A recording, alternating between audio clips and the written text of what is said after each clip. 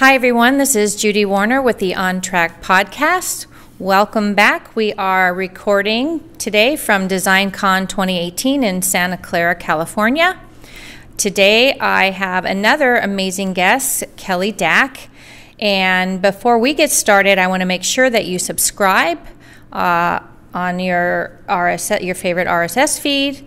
And also, please follow me on LinkedIn or on Twitter at Altium Judy, and Altium is also on LinkedIn, Twitter, and Facebook. So please give us a follow, and we'll continue to put out as much good content for designers and engineers as we can possibly wrestle.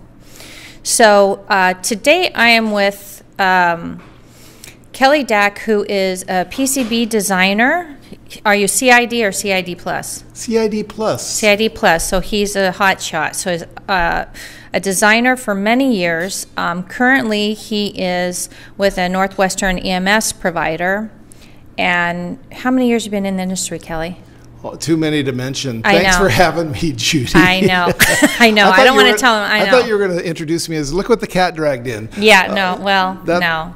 But yeah, I've been in the industry since 80, 78, something like that. Okay, well, longer than me, so. A lot of design work. Yeah, I don't like to say when I started either, but I think I started in 84. Wow. I know. Wow. I know. I don't want to say how old I am, but it just automatically dates me. So, Kelly, so we're here at DesignCon, and I know you have a completely broad perspective at this industry because you've been on the journalistic side, you've been on the design side, you know about fabrication, now you're on the MS side. You just mentioned that the design that's being done at your current place, that you have Altium designers, so we like you better already. And so tell us, you and I started to talk, and I'm just going to let you roll because I know you have a wealth of things to share. So start out with, ready, what is design? Wow. Wow. What is design? What is it? Design, I've been talking about that with a cohort of mine, Andy Shaughnessy, all morning, because we come to a show like this, and we're talking design relative to high speed and things measured in gigahertz. Right. Things like this. Typically, the engineering crowd or the degreed crowd, but they have to relate also. The stuff has to be translated into the classic or traditional PC board designer. There's been a lot of talk about the two merging. There's been a lot of talk about where's the next generation of the PCB designer coming from. You know? Yeah, no. Somebody told me yesterday, you know, these guys are all dying out, and we chuckled. But you know, it's a fact that we're all at least, you know, hopefully retiring happily, so that this generation of folks that started in the 70s doing board design and earlier are moving on, and there's been a concern about where the gap is going to be filled. And after a couple years ago, I had a chance to have a brief stint in the Seattle area, and I found the answer to that question. I worked for Prototron for a brief amount of time there. Yeah, I love Prototron, yeah. Oh my goodness. And part of my job was to reach out to designers in all of the Seattle area. And so my job was to go in, drive downtown, shake hands with designers, and turn them on to the great things that Prototron does.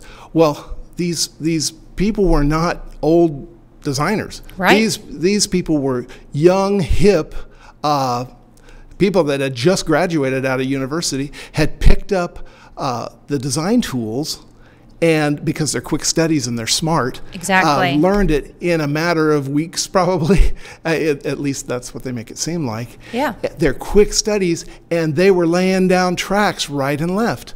And my job was to go help them from the standpoint of how they can make their designs flow through our shop a lot easier. Right. So it was a little customer liaison, engineering liaison. So I was very surprised to find out that the designers are out there now. They're out there. Well, by the way, Kelly, I've talked a lot about this, and if you actually read my newsletters that I sent you, just kidding.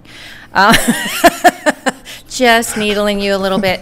No, I've actually found since I've been at Altium the same exact thing you're finding is that, one, this next generation, they basically came out of the womb with a smartphone in their hand, right? And playing computer games. So they learn so much faster.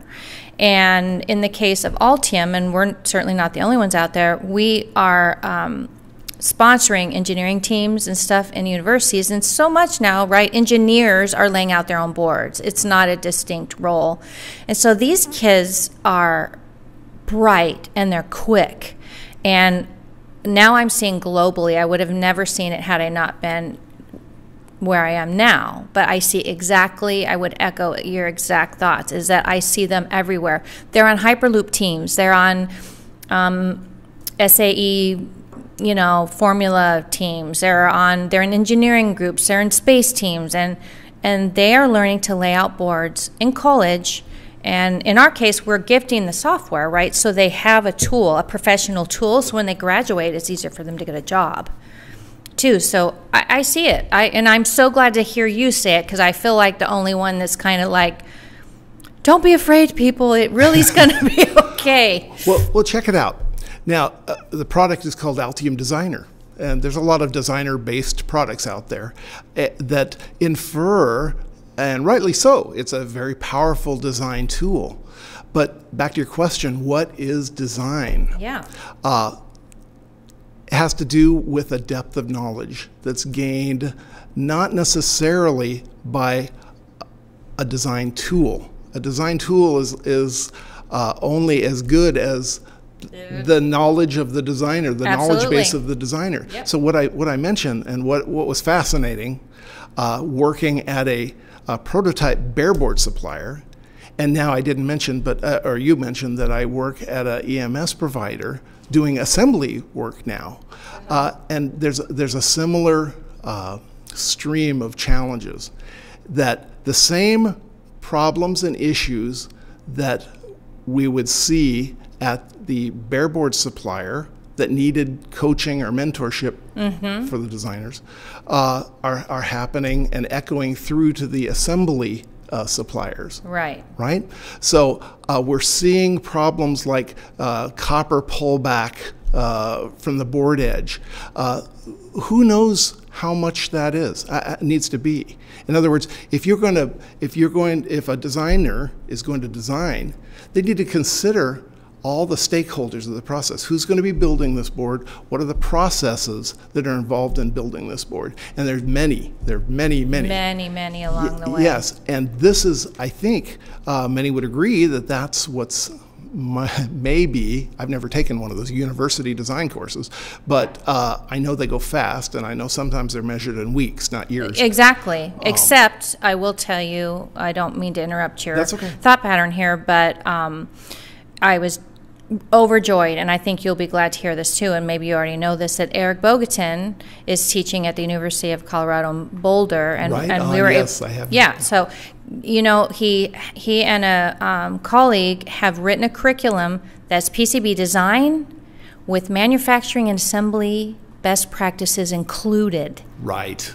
Holy cow! Like, to me, that's like the mother lode, because it's in context. Like you said, of all the stakeholders. So anyways, continue on. I know Eric's really good at boot camp philosophy. Right. Hit the ground running, but know where the ground is and be able to. I can't imagine he's not encouraging the folks that go through his programs to. I can't imagine he's not encouraging them to go visit boots on the ground at the board supplier and the assembly supplier, so they can see and meet the people who are doing the work. So back to design. What is design? Design has to do with having a product, dreaming a product, and then embedding or creating all the process steps within the layout, so to speak. Maybe that sounds too simple, but from the standpoint of what can go wrong, everything, thousands literally thousands of things can go wrong as a new board designer starts designing. One of the things that the software tools or the layout tools are doing so well is they have a lot of, is this a word, manipulatable constraints, right? Setup constraints, right. DRC rules and things. And being a relatively new user to Altium, I am amazed at how many things you can control in Altium. It is just amazing. Now, from a new user standpoint, that can be a blessing, but that can be a curse. Because all of these setups are off-the-shelf setups. They're default settings, right? Right. So what a designer, to be called a designer, needs to be able to have the knowledge of doing is manipulating those constraints so that it will yield the best outcome for all the stakeholders in the process. What do I mean by stakeholders? Yeah, I was going to ask you that. So we can't, as a designer, a true designer, we can't design in a vacuum.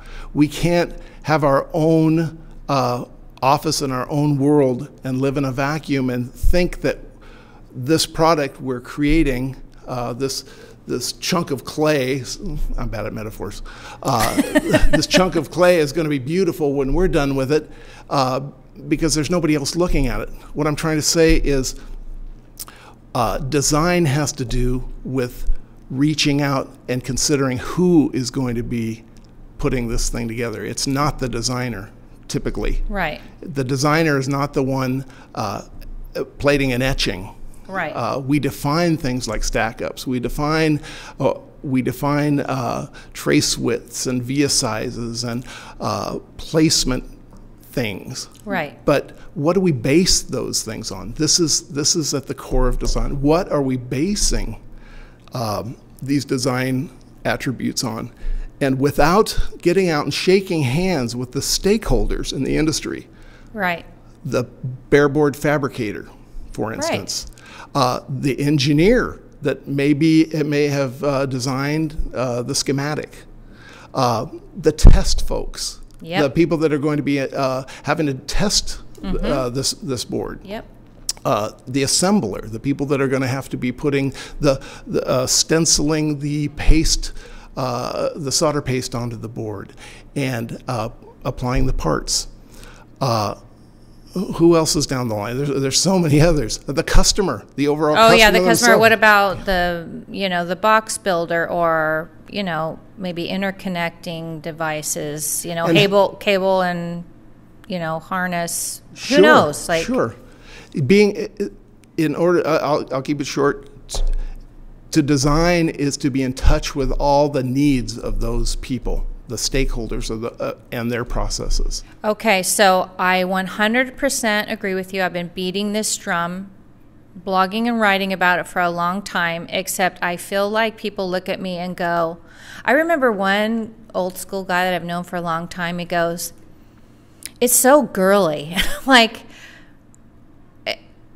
Because what, to have a relationship with your fabricator is girly? What the heck? It was just sort of a silly comment. But my point was, you can't design in a silo. Just like you're saying, you can't design in a vacuum. If you don't, that design intent, one, has to be communicated, and you have to know you can design something amazing. And not only Altium, all the EDA tools out there are extremely powerful, and they can let you do really stupid stuff from a manufacturer's standpoint. So true. You get to be the Wizard of Oz, and then it's completely unbuildable on the other end. So if you're not in touch, now I'm going to ask you a loaded question. I know you, Kelly. You've been in lots of board shops and EMS shops, and you're very well connected to that stream of stakeholders. How has your CID, CID Plus helped equip you for that? Has it, or does it equip you more theoretically, and then you got to go get your boots on the ground? Wow, not a loaded question at all. Okay, I just don't want to get you in trouble with IPC if you don't have a nice not answer. at all, not at all. I got to say, I went for my CID back in the 90s. While I was during my time down in San Diego, and it had been an evolving program, and I paid for it myself. At that point, there was no convincing a company, a telecom company, that, hey, there's the certification that will help give me an in-depth knowledge of all the processes, and it wasn't happening. So I went and did it on my own dime, and that was CID. And that was a long, long time ago, and a lot has happened with the program and with technology since then. But I've got to say that the thing that I loved about it was that it described the stakeholders of the process. It defined the start to finish process of how to manufacture a board, how to document a board for manufacturing and for inspection, and even explaining that the fabrication drawing is not as much of a how-to document as it is an inspection document. Right. That's a good point. We're not telling, with a fabrication drawing, we're not telling the supplier how to do it. They know how to do it with the data, right? They have all the data in the world that tells them how to do it. But there are parameters that are right. I mean, there are parameters, but the difference is they are nominal parameters. Everything in CAD data that we know of is mostly nominal data, right? You lay a line width down at 7 mil, right? 7 thousandths of an inch wide. If you think that line is going to end up 7 thousandths of an inch wide on the board when you're done, you may be in for a surprise. Right. You may not. It depends on manufacturing tolerance. And without recognizing manufacturing tolerances, we're doomed. Right.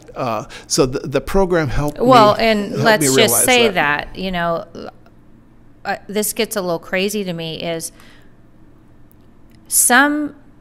because a lot of engineers have not had the benefit of being inside a board house, and because they are used to using a lot of physics-based tools and stuff, they think it's 7 mils, make it 7 mils. If you don't understand how a printed circuit board is made, the print and etch process, what happens inside of an etchant bath, it is not possible. Let me tell you, engineers, I don't mean to be condescending at all. I really care about this, that it cannot be made perfectly 7 mils, ever. Yeah. I mean, that's why we have tolerances, plus or minus this or that. But now with these high-speed stuff, it's like, oh yeah, can you give us a 1 mil trace plus or minus 0? And I'm like, no. Nope. Yeah. And so I don't. Yeah. Well, very, very important to understand that. And like I say, back to the CID program from IPC. I had gone on years later. I went back and did the advanced portion of that course, the CID Plus. And I got to say that when I didn't go job jumping very often, but when I did, in this particular case, I was able to list my CID, and they seemed to scratch their head a little bit at the interview process. But when I was able to define or describe just what I've described to you about some in-depth knowledge of the processes and the people involved, that's when I got their attention. Oh. So this is what I'm saying, that the CID program helps that in a lot of ways. And CID plus all the more goes into more advanced processes and ideas about circuit boards.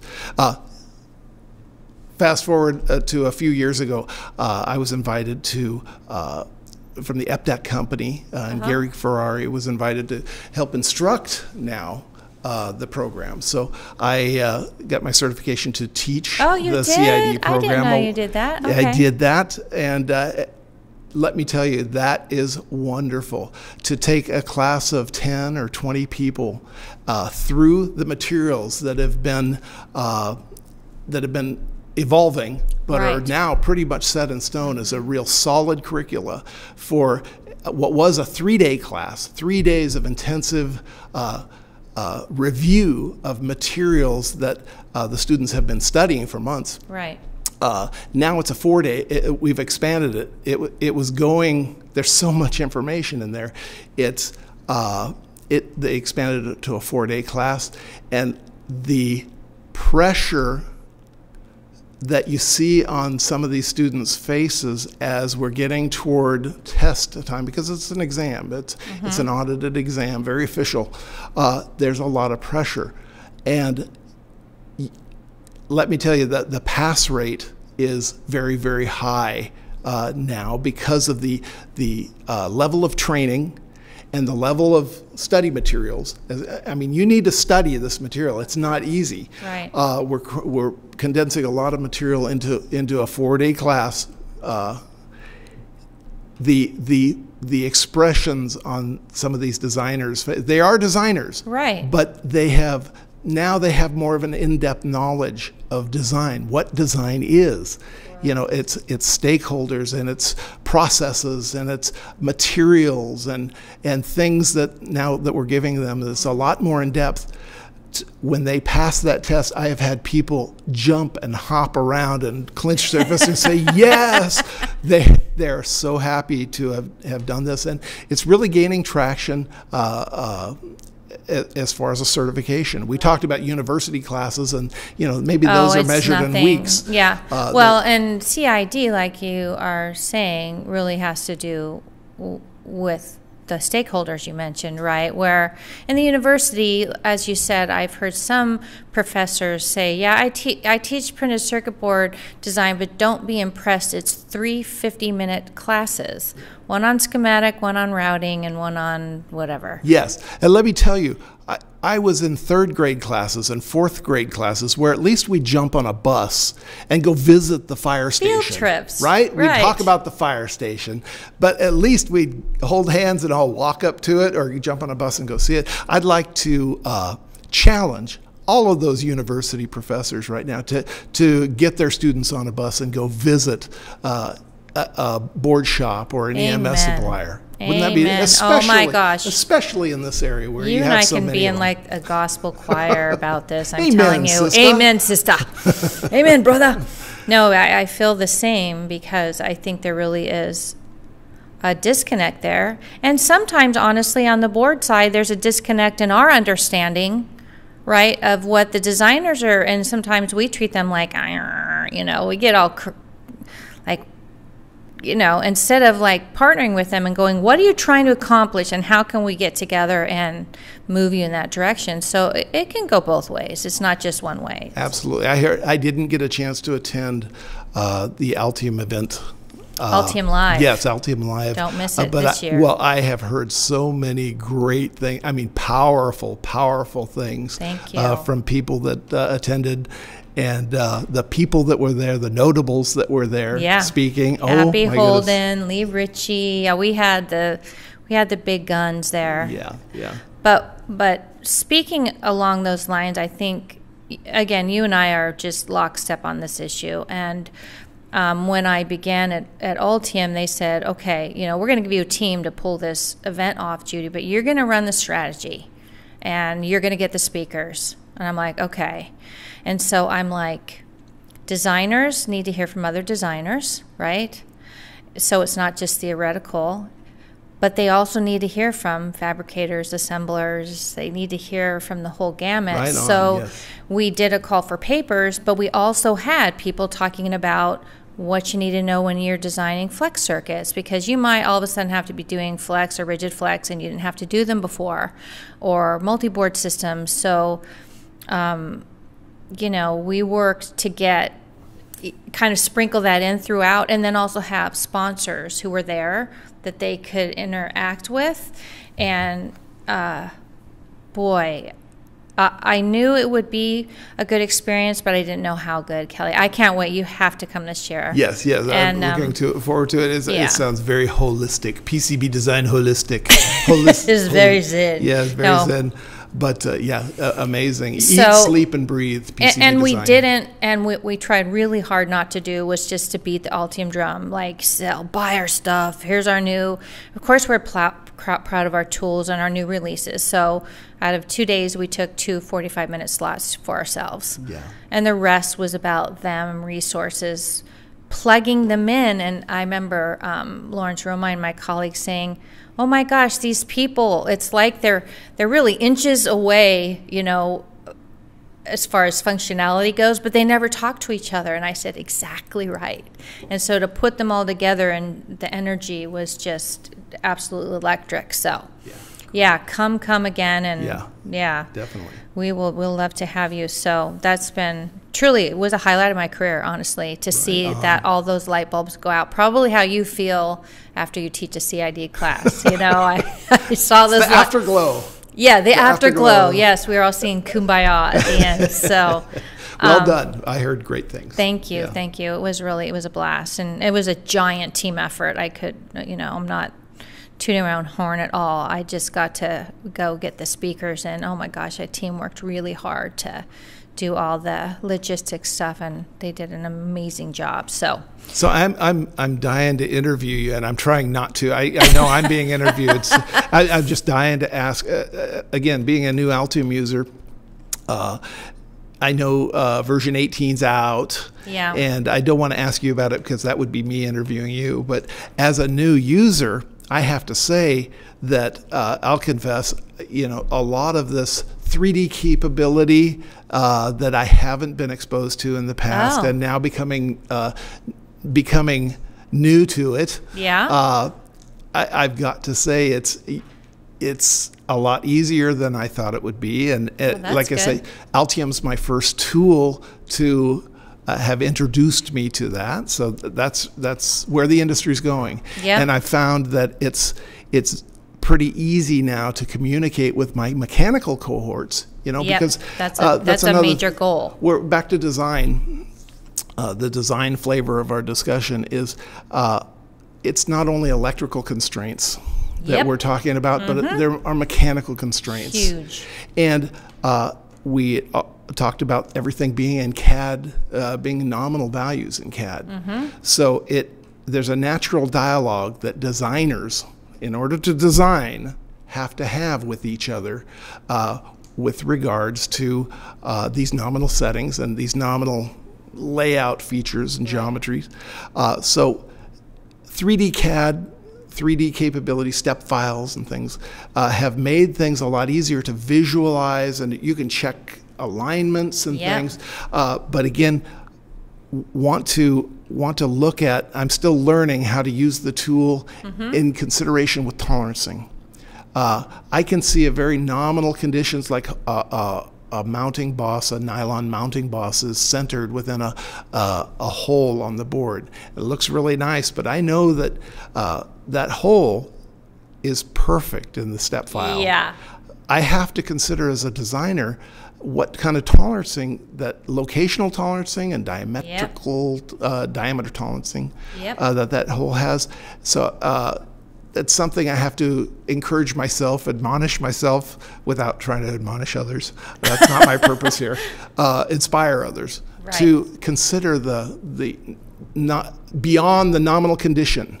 Right. And so I'd love to see the tools of the future as they evolve, be able to address that somehow. And you know, about the best we have in the design world is to design maybe our part bodies at a maximum material condition or something like that. Or but wouldn't that be nice if we could? Yeah, that's a really good point. If we could toggle back and forth, we could snap back and forth. Yeah, that's what I was thinking. I was imagining like min to max. That's what I was picturing in my mind. If you could open and close down that hole and wouldn't see, that be cool? Yeah, and check for these things. Our R&D guys right now are screaming when they're listening to this. Like, I don't know. It's only encouragement that, you know, that might be somewhere that we're going. There is a term that I'm loving right now that's a buzz term that's been out for a while, I guess, where the industry is bringing together the electrical constraints, the electrical designers, and the mechanical designers, which theoretically all are going to merge into one designer pretty soon, sooner than we know. And it's called mechatronics, right? Yep. And I've heard there's courses being taught in mechatronics, and it's just, that to me is an inspiring place to go. I'm too old to go to school again. I know. But I feel like I'm in school every day, you know, with learning new software tools and things. Every day we go to work and we lay down tracks or have to address problems. It's like a new day in school. It is. Are we going to BS our way through something, or are we really going to get into what's going on here and learn about it? And, you know, that may mean a call to the supplier. Right. How do I handle this? What are your capabilities? And not forgetting that just because we talk to that one supplier, that doesn't mean the rest of the suppliers have those capabilities. Absolutely true. Another thing, since we're kind of freestyling here. Yeah, we are. No, that made me think of a pet topic, and that is prototype versus production. How do we design in prototype versus how do we design in production? Just because we can go to a supplier that'll quick turn a board for us in a few days. The biggest mistake, let me go with case scenario. The biggest mistake I see engineers make, some designers, is they'll get a design made at a quick turn board house. And guess what? They'll get it back into their shop. They'll give it to a tech, have it assembled. You know what? That thing works perfect. Yeah. Okay? And it's made with all these special core materials and special weights of copper. It's been printed and etched just fine. It's got purple solder masks just like it's specified. And then because it's working perfect, they say, okay, let's go to print, and they want to go order 1 million of them.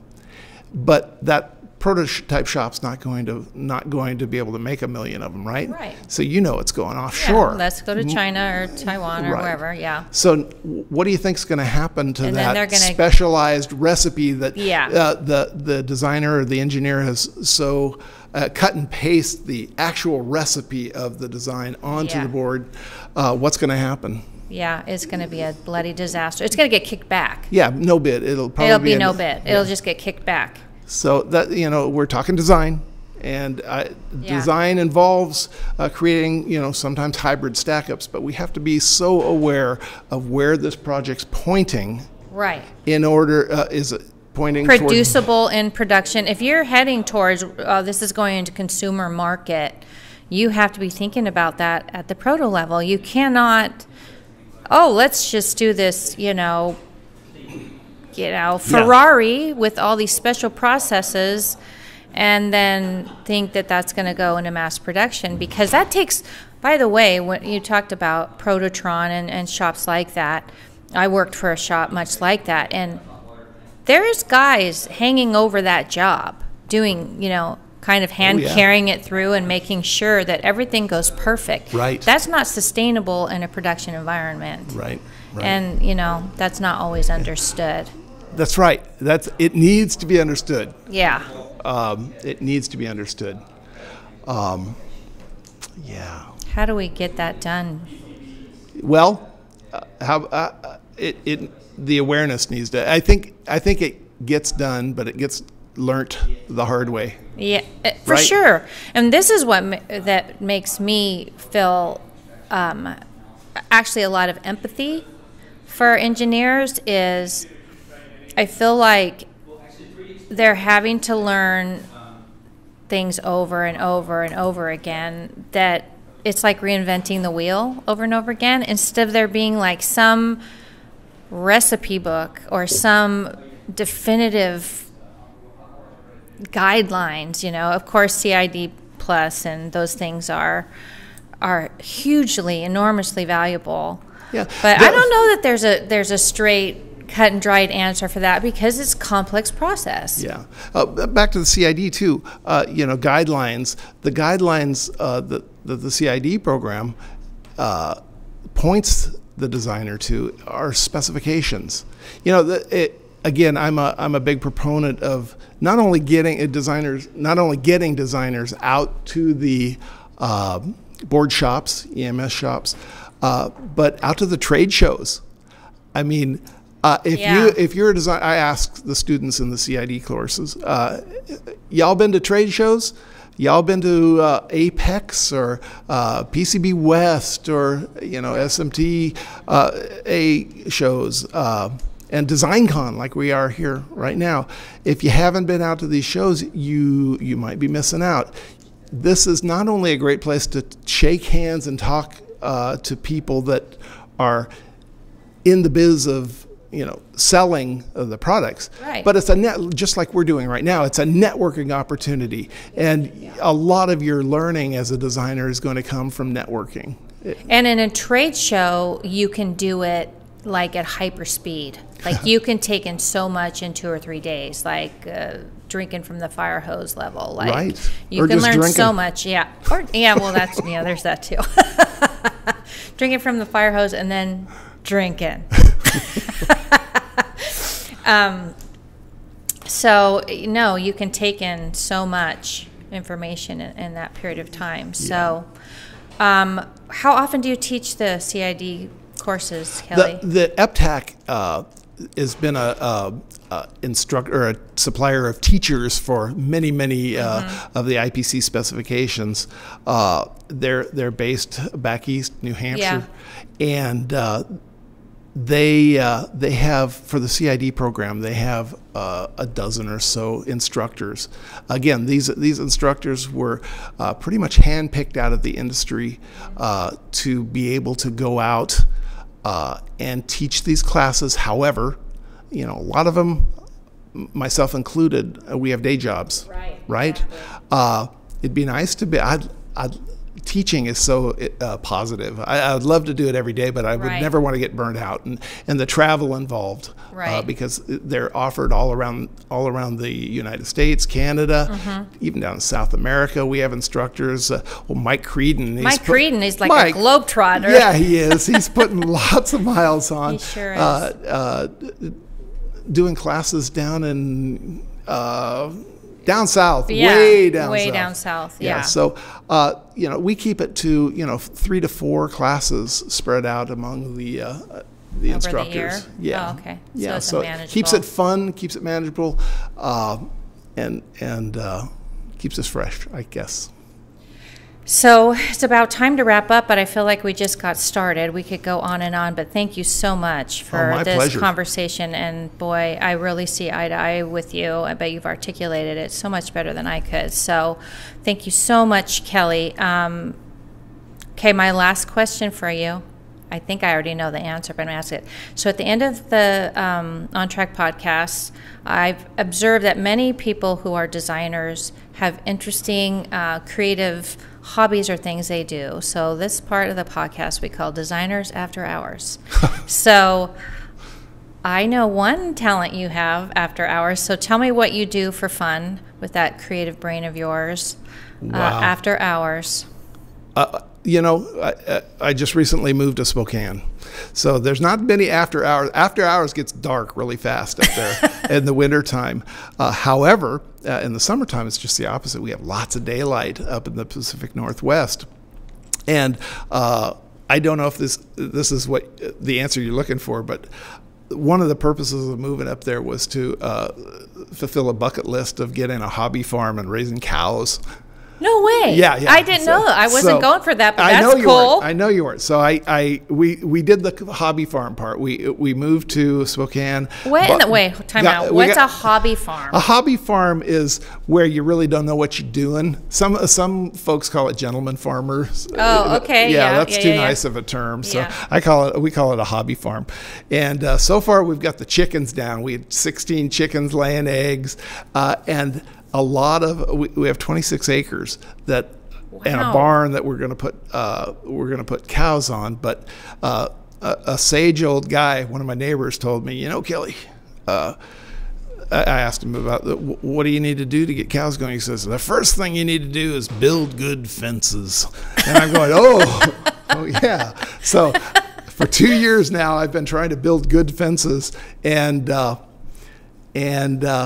the only thing I've been doing is tearing them down in the industry by shaking hands. How's that for an ending?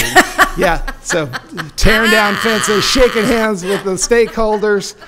That was corny. So you're like a stand-up comedian. No. Well, what I was really pointing at, and then I swear we will stop talking, is about your musical outlet. Oh, that. Yeah, did a lot of really, really fun stuff over the last couple decades with the Porch Dogs. Remember the Porch Dogs? They're awesome. Pete Waddell and the Porch Dogs.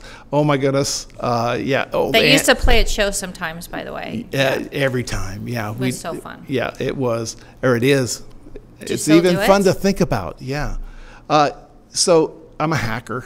I play a little blues harp and a little guitar. I'm a guitar hacker, but it's another thing where this industry needs an outlet, and interestingly enough, the designer type is typically right-brained, right? That's what I'm saying. A lot of them are musicians, or like Bill Brooks, sculpting. Right. Like there's I think that's, I don't know. I really love hanging out with designers. Yeah, so to get together, it was a natural occurrence to start playing music and jamming. So Pete Waddell was a great mentor for me way back years and years ago. So Pete Waddell, for our listeners, is the publisher at UP Media. So not only an industry guru, but founded the Porch Dogs. Yeah. And so we played, and I met so many great people through that, and we still carry on. So fun. At trade shows, somebody will bring their guitar, somebody will bring a harp, and that's all we need to have some fun. You're so fun. Okay, Kelly, thanks so much for joining me. I could talk to you all day. My so pleasure, great to Judy. Connect. Yes. We only get to connect at trade shows, but now I want to come to your hobby farm. Good. Wear your boots. I have them. I used to have a horse. Well, that's it for this edition of OnTrack Podcast. Thank you so much for joining, and we'll see you next time.